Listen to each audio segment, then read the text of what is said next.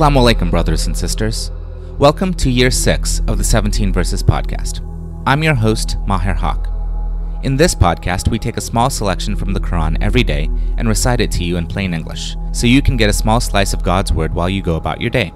By averaging 17 verses per day, we're able to break the Quran down into manageable pieces and finish it in 1 year.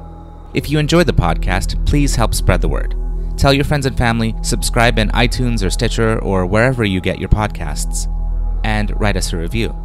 Show notes and a text episode can be found at 17verses.com. That's the numbers 17verses.com.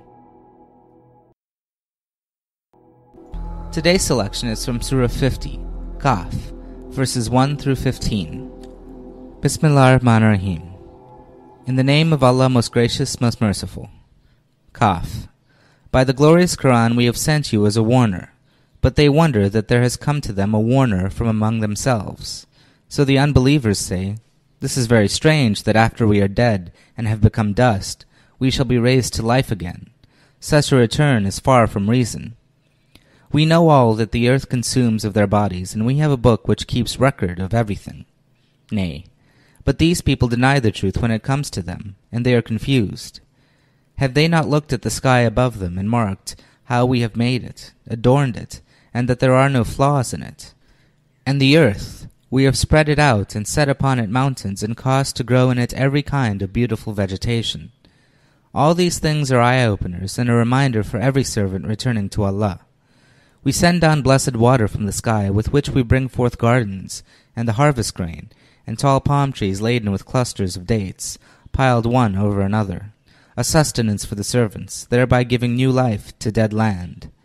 That is how the resurrection will be of the dead. Before, the people of Noah and the dwellers of Araras denied this truth, and so did Thamud, Ad, Pharaoh, and the brethren of Lut, the dwellers of the Alaika, and the people of Tubba. All of them disbelieved their messengers, and thus my threat was justly fulfilled.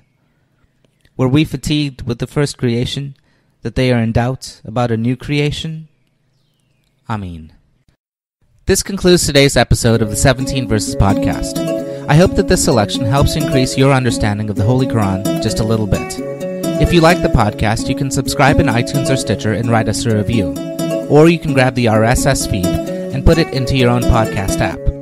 The show notes, including a text version of this episode, can be found by going to 17verses.com. That's the numbers 17verses.com.